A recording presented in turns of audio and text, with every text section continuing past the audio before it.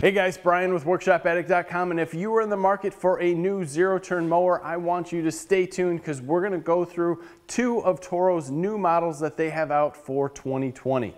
Over here we have the TORO Timecutter that has been somewhat redesigned. It's more ergonomical, but still has a lot of that pro DNA that Toro puts through all their mowers. On the other side, we have the TORO Titan, which is going to be, I believe, a new model. They have a Titan HD, but this is also a residential mower that is a little bit of a step up. What we're going to do here is go completely through my experiences using both of these machines. We're going to show you a lot of different things that each machine offers, and we're going to kind of dive in deep to what you should expect, and it probably will give you an excellent idea of what machine you will want and what options you will want on that machine if you're in the market. So first, I want to say that all the stuff that we did for videoing is in October to November.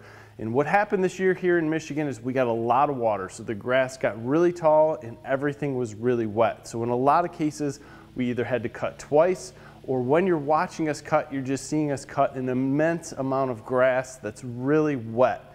So the cut quality here was absolutely amazing for what we were working with.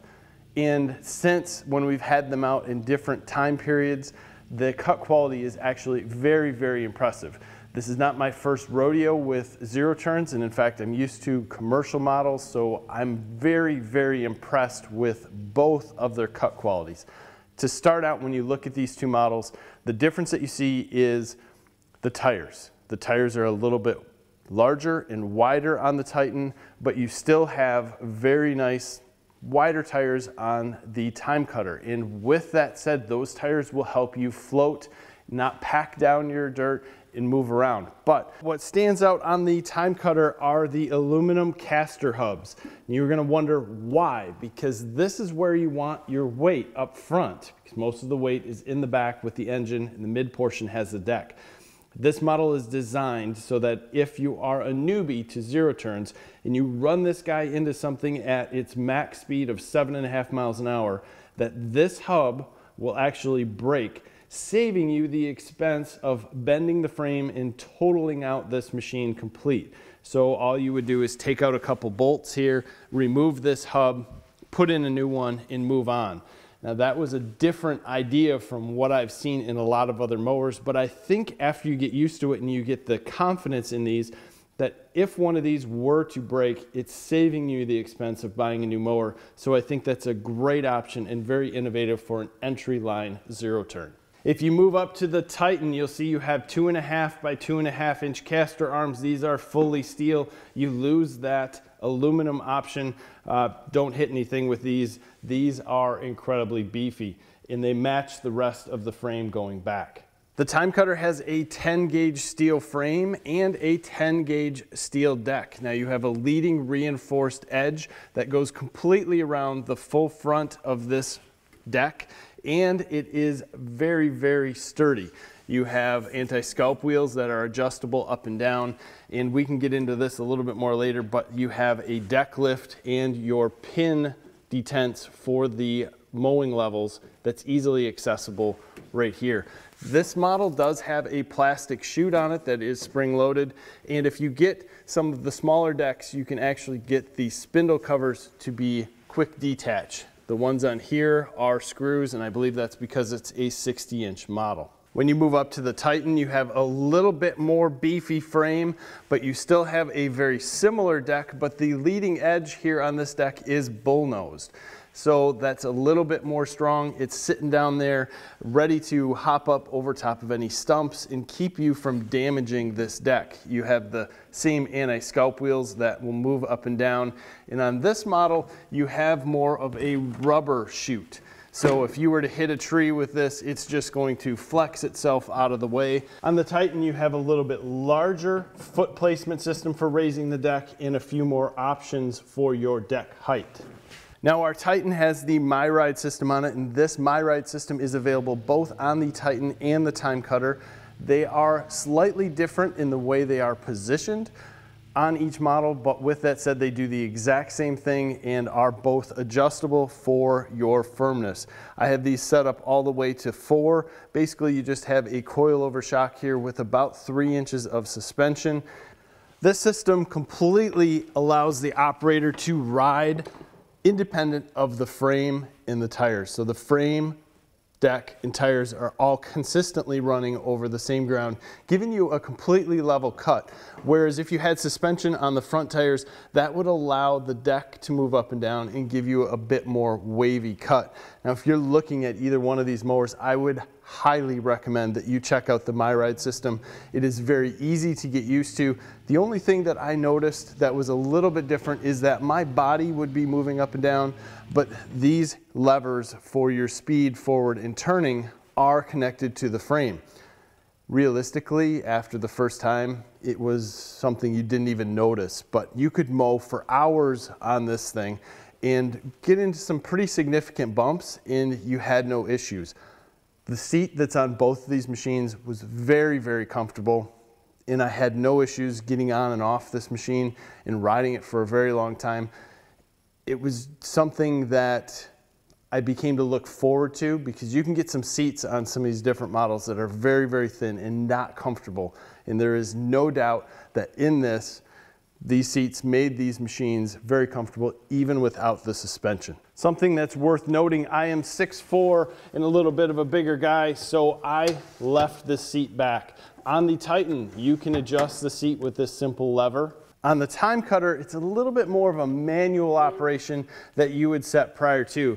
You'll lift the seat, loosen these tabs, and everything will slide. Then you could set it back, check it out. You can actually leave it loose, decide where you want it, and then tighten everything up. It works. It's better than not having an adjustable seat. It's just not as on the fly as the Titan. Both the Titan and the Timecutter are available with Kawasaki or Toro engines. Now, this is the Timecutter, and it's very simple to maintain. You can pull out your air filter, replace it, clean the foam, put it back in place, drop this, and go.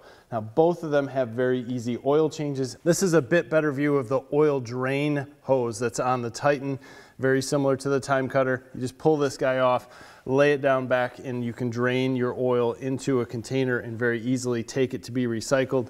Back here is easy access to the oil filter and your oil fill.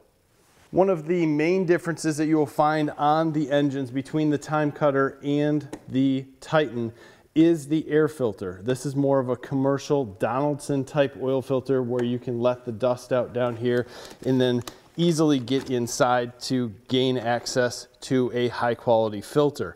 Now, it's not as easy as what you would find on the Timecutter, but with that said, it's a little bit more of a high quality commercial type unit.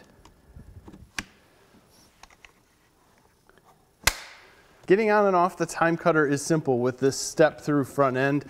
When you're on the machine, it's very comfortable. Seats all the way back. Again, I'm 6'4", I can pull these levers in, do anything I want without my legs being in the way. Some big differences between the way the Timecutter and the Titan work, and here's the gist. Your parking brakes are when these handles are out. So the brakes are on at this machine. You can start it at this place. You can get off it, let it idle if it needs to be. This is your brakes. You have your lever to move the deck up and down. And this pin will go into positions from 1 inch up to 4.5 in half-inch increments. It's super easy to adjust and super easy to use. When I first looked at it, I was like, that's weird, a pin. I kind of expected something else, but that pin is very sturdy. It's not going to break and you're not going to lose it. So I liked that. Something else that's underneath here is a smart speed control system. So you can slow this down in its slowest speed to 4 miles an hour, move it up to 5.5 in its tow mode. So you can tow a lawn roller or a fertilizer spreader, or you can put it in its fast mode. That makes a big difference in this. While these both share the same transmissions, when you can drop this guy down into slow speed or a trimming mode, it makes it very, very easy for even a new person to control this machine. You can get around fire hydrants, you can get around trees, you can do anything you want without the fear of having this machine kind of be jerky at all. It gives you a lot of confidence as a driver of this machine, and it's something that I first thought, who really needs it? But the more I had it, the more I used it, and the more I liked it. So that is something that I really found on this machine that was well worth it. You do have a little place to store items. If you find tennis balls, bottles, anything you might find in your yard, you can throw them in this little storage area. Again, this is still very comfortable. You have a cup holder on your left-hand side with the gas fill over there, and you also have an hour meter, your throttle, key, PTO lever, and choke on your right-hand side. This unit is exactly like most commercial units that I've been on. It was the most familiar to me when I got on it and rode it, and it seemed to be the easiest. The Titan is also easy to get on with the step that's on the deck. The deck is attached a little bit more sturdy, so you can stand on the deck or use that as a boot scraper to get any dirt or grass off. Again, we are floating on this machine, which could be the same as on the Timecutter. Differences here is that you have a parking brake. It's underneath my left-hand leg here. You pull that in and push it down. That releases this unit and allows it to move. So if your parking brake is on and you pull these handles in to move, it will shut off the machine. Totally different than what I'm used to on a lot of machines, and it took a little bit for me to kind of get in gear with that because I'm used to the brakes turning off when you pull these handles in. So you are starting to mow, you're going to take off your parking brake, pull these handles in, pull the PTO switch, which is in the same side. You're basically your hour meter, your throttle, choke, key, and PTO are all to your right-hand side. Very easy to access. It's simple. The only thing that threw me on here, I guess, is that parking brake that's on the other side. Again, on this model, you have your cup and fuel fill on your left-hand side. Because of the MyRIDE here, there's really no storage. Something that I can get around to have a little bit more comfy ride. Both of the 60-inch Timecutter and Titan models have the Hydrogear ZT-2800 drives. However, the Titan hydrostats include charge pumps. These charge pumps are basically used to keep the hydraulic pumps filled with fluid and protect the hydraulic system during operation. They also help with air infiltration and contaminated oil. Both units have filters that are replaceable on each of the drives. The hydrostats in both products have shock valves to protect the hydraulic system during pressure spikes, such as hitting a curb. The Titan product has a larger drive tires and a higher top speed, and that combined with the charge pumps is why the low speed drivability of the Titan is a little bit different than the Timecutter.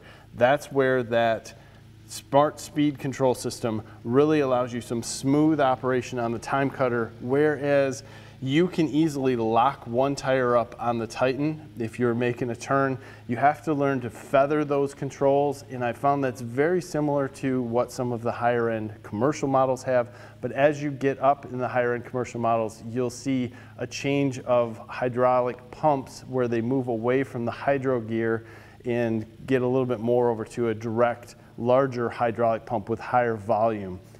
Either way, both work great. The speed is not something that I noticed a big difference on, especially while mowing, because 8.5 miles an hour while mowing is, you're cooking through your lawn. What I think makes the big difference, again, as I go back to, is the MyRIDE. I feel like I could go a little bit faster on a rough lawn with the MyRIDE, but again, that could apply to both models. Unfortunately, we only have a sample size of one of each, so that MyRIDE system was on the Titan, and it gave it a little bit more comfort. Now, the blade tip speed on the Timecutter is 18,330 feet per minute, and on the Titan is 18,908 feet per minute. So you have a little bit faster blade cutting speed on the Titan, and I think that really helps it rip through some of this nasty lawn that we're cutting.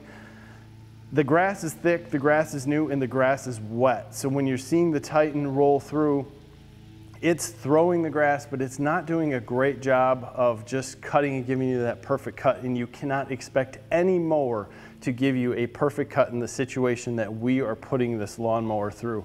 It is doing excellent compared to some of our other mowers that we tested on this same lawn, and as we came back for some of our second and third cuts in that to try to move that grass and get it to just dissipate better, the mower shined more and more and more. If you had kept up with this lawn like you should have, you would never see that. Now you're gonna see some of the time cutter footage where we're actually cutting this lawn the second time. This is very late in the season, and we're trying to get this lawn down to 2 inches so it can winter well. So there are some different costs and different values that you're gonna get with each of these machines, but let me assure you that both of them cut grass as good as any commercial mower that I've seen. The quality that's inside them and the comfort that's there is absolutely amazing. Go with the MyRIDE. If you're looking at this and you have a large lawn, I think you're gonna absolutely love that MyRIDE suspension, be it on the Timecutter or the Titan. If you have a little bit larger yard, you might wanna move up to the Titan just because you get a little bit wider tires, a little bit more stability, but the reality is here, both are excellent machines, both use some of the same similar parts with them, and I think that you're gonna enjoy either one. If you guys have any questions on this, any of my uses, any of the video that you see, I would greatly appreciate it. Just leave that down below. And again, give us a like in this video, subscribe to the channel. Thanks for your time. Have a great day.